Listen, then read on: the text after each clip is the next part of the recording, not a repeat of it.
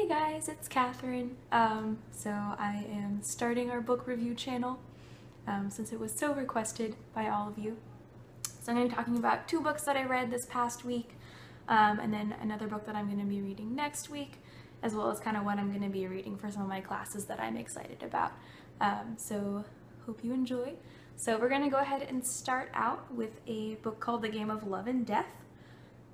That's the cover. It's really cute. It has a little airplane on it, so of course I love it. And that is by Martha Brockenbrough. I don't know if I'm saying that right.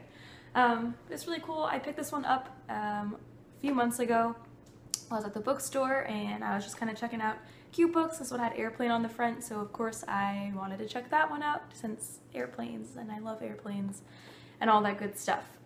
So this book was really cool. I read it in about 4 hours straight with just one class in between, since I didn't have anything better to do with my time.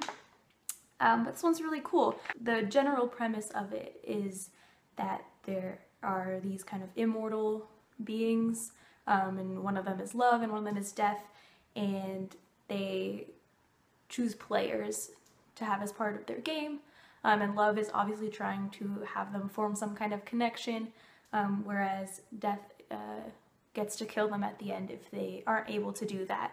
And they're both interfering the whole time.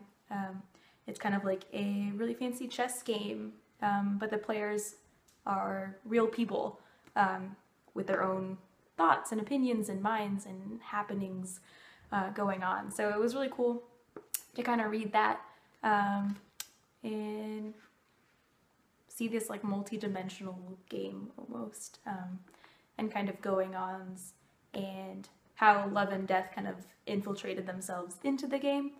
And then, of course, since this one's the book, it's going to be a little bit of a different game than how they normally go.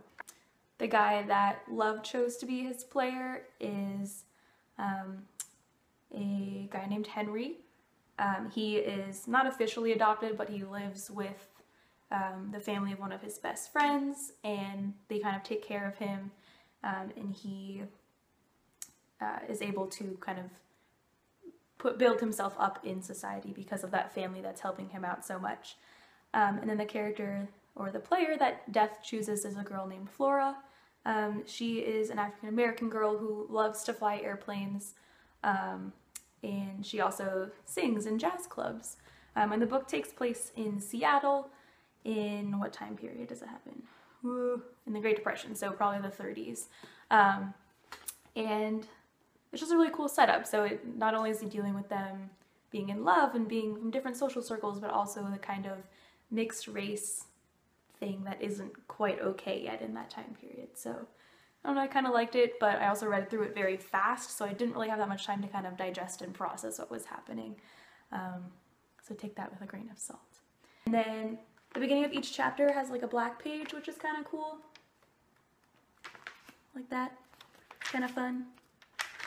I liked this one a lot. It was really cool. It was like a really nice, like, romantic kind of book, but with a cool backstory to go with it to kind of add something new to it. So I like that a lot. So then the next book that I read is called The Hive by Gill Hornby. This one's really cute, and I thought it would be super fun because it is about, well, as the back cover says, Mean Girls for Moms. So it's takes place in England at a, I guess, public school, and it's just about all these different moms and how their social circle works, and the queen bee, and people who are kind of on the outside trying to get in, or on the inside who don't really want to be there, and just how all these different things that go on affect the moms as opposed to the dads or the kids. And it kind of structures it by term. So there's like autumn term, spring term, the summer, and then I guess it goes into the next year a little bit. And this one I read over 2 days, so twice as long as the last one. It took me a little bit longer to get into, just to kind of get used to the writing style, switching between kind of each character's viewpoint, stuff like that. But I really, really enjoyed it by the end, and I thought it was a great read. So it was really cool, and it was actually really cool to read this since I had written a story like that myself. like senior year of high school. So I enjoyed being able to read it from an author who has a little bit more actual perspective about what moms are like. So I liked that one as well. Something else that I am going to be reading for the upcoming week is this one called What We Believe But Cannot Prove. It is edited by John Brockman. So what I'm going to be reading, hopefully in the next few days, is called What We Believe But Cannot Prove. It's this cutie right here. It's got a nice chicken and egg on the front. So basically what this is a bunch of different scientists kind of wrote really short essays on what they know is true but have no actual evidence for.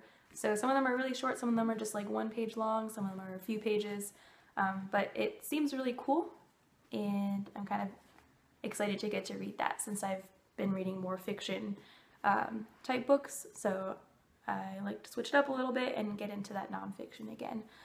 So just to kind of see what all those people are writing, and it'll be cool since every chapter or little essay is written by a different person as well. So I'll let you know how that goes. And then some things that I'm reading for classes that I'm interested in. So I'm getting to read Beowulf again, taking a Intro to English Lit 1. So that covers from Beowulf to TJ, and that is in this cutie right here. And I'm getting to read Beowulf again, and that's kind of cool, being able to go back and see how it's different from when I read it in 10th grade. So that's fun. And then I'm also going to be reading this book called Coming of Age at the End of Nature, A Generation Faces Living on a Changed Planet. So those are, again, short stories written by various people, just talking about their kind of experiences with things like climate change and fossil fuels, and hurricanes, and just any sort of general scientific thing in general. I said general so many times in that sentence, so I'm so sorry. But I'm super excited to read that. The class itself is going to be really awesome. It's called Writing About the Environment. So these are all pieces that are kind of related to that. So that'll be interesting and super cool. So hopefully this is everything you wanted the video to be. And I will talk to you guys again later. All right, bye. Just to kind of go over everything again, these are the 2 books that I read this week, called The Game of Love and Death by Martha Brockenbrough, and The Hive by Gill Hornby, and I really did enjoy both of those. They're definitely 2 very different books, but they were both super good reads. And then these are the books that I am looking to read in the next week or so, and that is What We Believe But Cannot Prove by John Brockman, Beowulf, and that one is the particular edition in the Norton Anthology. And then I'm also going to be reading Coming of Age at the End of Nature, A Generation Faces Living on a Changed Planet. That is edited by Julie Dunlap and Susan A. Cohen, and I'll be reading that kind of over the course of the semester as we get there. Yeah, so don't forget to like and subscribe, and see you next week.